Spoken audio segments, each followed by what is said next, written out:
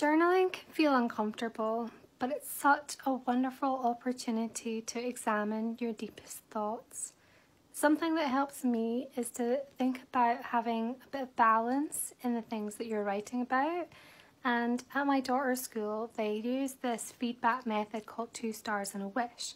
So you give 2 pieces of feedback which are focusing on the good aspects, and then 1 piece of feedback which is more about what could you do better next time.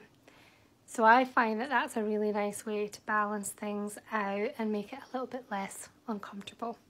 So with that in mind, here's today's prompt. What do you appreciate most about your personality?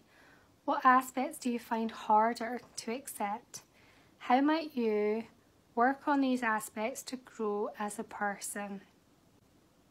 Looking inwardly at ourselves can be difficult, but pressing through that discomfort is quite freeing and magical.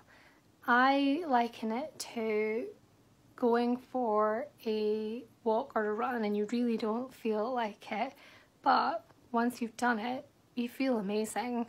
So please bear that in mind. I hope that this advice helps, and I will see you tomorrow.